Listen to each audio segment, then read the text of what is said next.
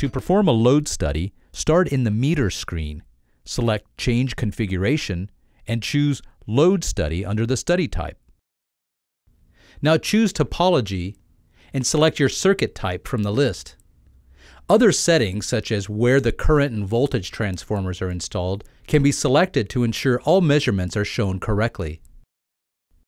When you press the Logger button, the last used or default settings are displayed.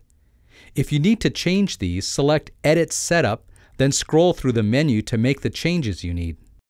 In this case, we'll select Duration. Press Enter to see the selections. Next, we'll select the average period. This is the period used to present the data on the trend graphs. If you're logging for an extended time, choosing a short average period will result in a larger file. The file name for your log data is automatically generated. In this example, it's ls.017. Energy and cost reduction opportunities are there. Find them with the Fluke 1730 Energy Logger.